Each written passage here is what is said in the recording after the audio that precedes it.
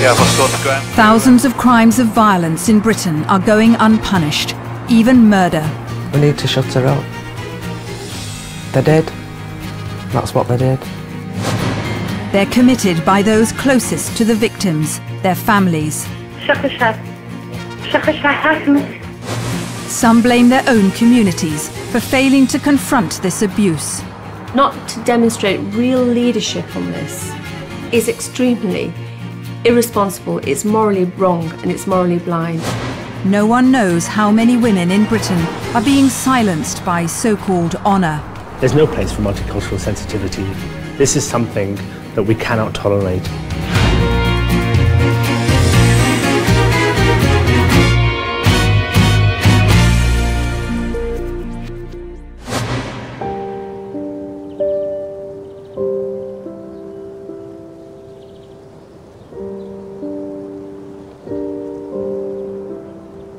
A mother remembers a teenage daughter killed by her young boyfriend for shaming his family. It happened in Rotherham. It's still as raw now as what it was then. I try not to think about the attack because I don't know actually what was done to her. I try to blank that out. Laura's killer was just 17, an Asian born and raised here. But when she challenged his traditional culture, Laura had to be silenced. He was found guilty of her murder last year. He never shown remorse, never, never.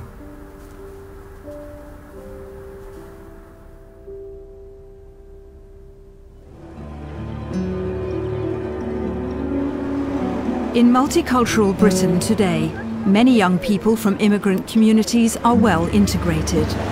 Yet in many households, old traditions are still a powerful force, and some cause harm.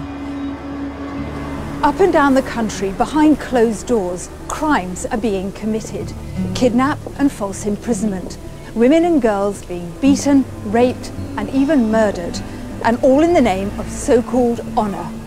The authorities admit that they just don't know the real scale of this abuse.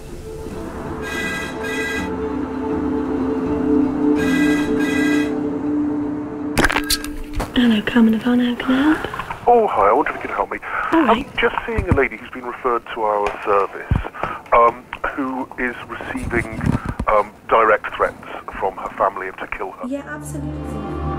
There's a national helpline for those being threatened and suffering domestic violence because of honour.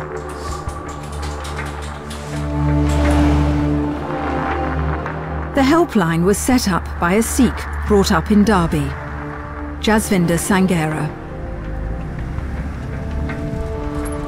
I was never allowed to walk these streets on my own. We always were chaperoned wherever we went because there was always the fear of dishonour in the family. Jasvinder was 14 when she was imprisoned in her bedroom for refusing to marry a man she'd never met. She ran away from home and the code of honour which still rules here. What we have are families living next to each other. They all become the eyes and the ears of the community, and they will all be involved in the honour system. In South Asian and Middle Eastern communities, controlling the behaviour of women is seen as the key to the family's honour.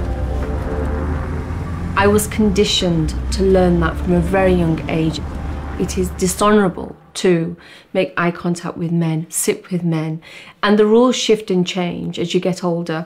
You're not allowed to have boyfriends, be seen talking to the opposite sex, cut your hair, wear makeup. You are taught these are all dishonourable acts of behaviour, and what you understand as a young person is if you engage in this behaviour, you will put yourself at risk. They can be triggers for significant harm, a forced marriage, or even murder. Calls to the Honour Helpline have doubled in the 4 years since it was set up. The 500 calls a month we're currently receiving, from my perspective, is a drop in the ocean. There are hundreds and thousands out there we've yet to reach. One of the volunteers here, Naina, was disowned by her own family. She'd run away from her husband who beat her. She's still afraid of showing her face. Every time he hit me, he used to have an excuse, because the first thing he said was, she swore at me or she raised her voice to me. And my parents would say, why did you raise your voice? You know, you kind of deserved it. For them to be disowned in society is like an honour thing for them. It's easier to sacrifice a daughter or a son than it is to sacrifice a society or your extended family who you're trying to please all the time. What did you think would happen? Did you fear you might be killed? A lot of times. Even now, you know, my dad already said it to me. Do you know if you leave him, then you're going to make me do something that I don't want to do. No one knows how many honour crimes there are in this country. The latest survey of police force statistics found over 2,800 a year. That's nearly 8 a day. And that doesn't even include a quarter of forces who didn't respond.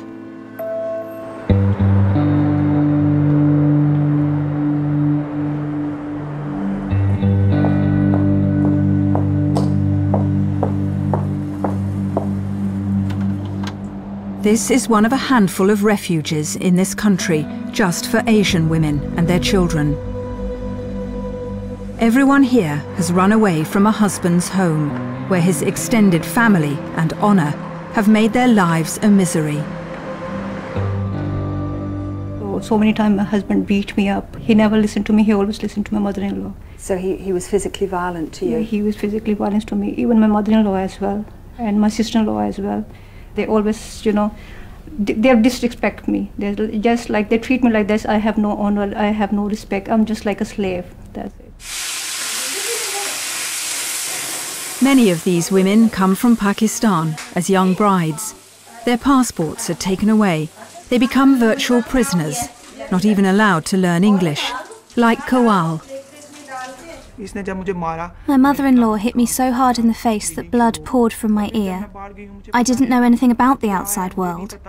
I couldn't speak the language. I didn't know anything about money. They kept me a prisoner in the house. Once I was locked in the upstairs bedroom for 13 days. I thought the only way I'm going to get out is through the upstairs window or by killing myself. I just wanted to end it all.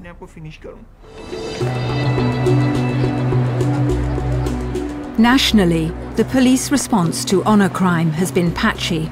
Serious mistakes have been made. A murder detective at the Metropolitan Police has had to learn what honour killing in Britain is all about. Heshu stabbed multiple times, Samara 18 times. In every single one of these cases, they involve extreme violence because the murders are committed to send a message to the wider community.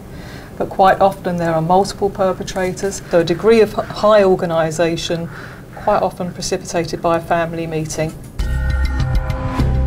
It was a family meeting that sealed the fate of Banaz Mahmood. She was a 19-year-old Iraqi Kurd who'd been allowed to leave her violent husband. But when Banaz started secretly seeing someone else and was spotted kissing him outside this tube station in South London, it was too much for the family's honour. They called a meeting of close relatives at their home and they decided to kill her. This is a letter that was written by Banaz Mahmood and handed into the police station on the 12th of December. And in this letter she names some of the people whom she has heard are going to be responsible for her murder. She knew who was threatening her. She had been told who the people were who were going to be responsible for killing her. And the people that she named in there are the people who have been convicted for her murder. This video of Banaz was taken by her boyfriend in hospital after her father first attempted to kill her. But Banaz wouldn't press charges. The police didn't recognise the danger she was in, and she went home. What happened on that night was that the police were called, but the officer that turned up simply didn't understand what it was that she was being told. She had no prior knowledge of honour-based violence and simply didn't believe, in all fairness, what it was that she was being told. The police clearly did fail Banaz on that occasion. A month later, Banaz went missing. A murder hunt was launched. Her uncle and father had been detained, but there was no hard evidence against them. All our efforts focused on trying to find Banaz's body, and we literally lived and breathed and slept trying to find her. Yeah, I've just gone to ground crew, got the address, just looking now. Banaz's body was found in the garden of this house, over 100 miles from her home where she'd been murdered. Her relatives had been secretly recorded, boasting of where they'd hidden her. After digging for the whole day, we finally discovered Banaz's body buried 6 feet deep underneath, actually under the footings of the house. We've gone to extraordinary lengths to ensure that we didn't find her. It took 5 years, even trips to Iraq, to extradite and bring all Banaz's relatives responsible for her murder to justice.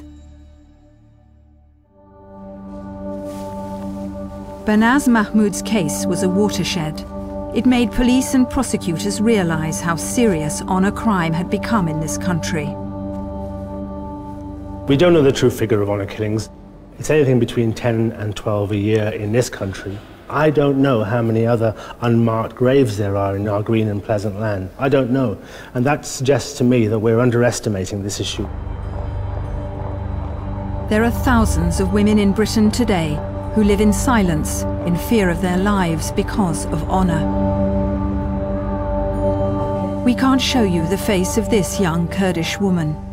Layla came here to join her husband, who turned out to be violent and unstable. He put his hands round my throat. He said he would kill me and cut me into pieces and put me in a rubbish bag. No one would even know you were in this country, he said. Even the police wouldn't know about you. There was no reason for him to threaten and insult me. He said to me, "When I see you, it makes me crazy. When I beat you up, it makes me feel better."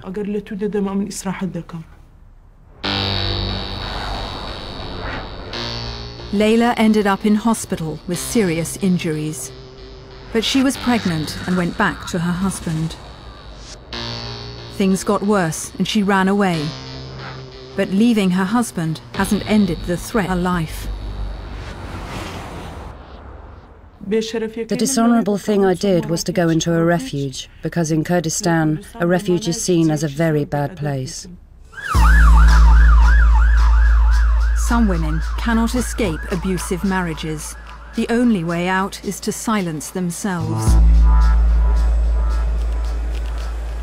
Suicide rates among South Asian women in Britain are 3 times the national average. It's quite stunning statistics when you realise that in fact there's only one other group which has that similar figure, and that's soldiers who return from the war zones of Iraq and Afghanistan, because they themselves, these women, are living in war zones themselves. They can think of no other way in which to get away from their situation without dishonouring their family in some way, shape or form than killing themselves. When Nosheen Azam got married in Pakistan and came to live in Sheffield, she thought she'd be happy. He's my daughter. Yeah.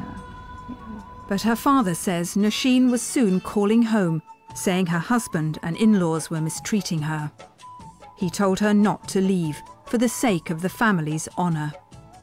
I told her that the best daughters are the ones who stay in their marital homes until the day they die.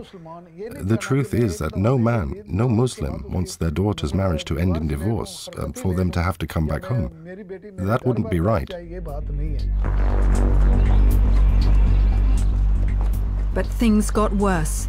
Nosheen left home 3 times and went to other relatives in Sheffield, but was persuaded to go back to her husband. Then one day she rang her parents in Pakistan with a chilling warning. Nosheen said, "Did you sell me to them for money? When you see me next, I won't be alive. I'll be dead." An hour later, the new bride was found on fire in her garden.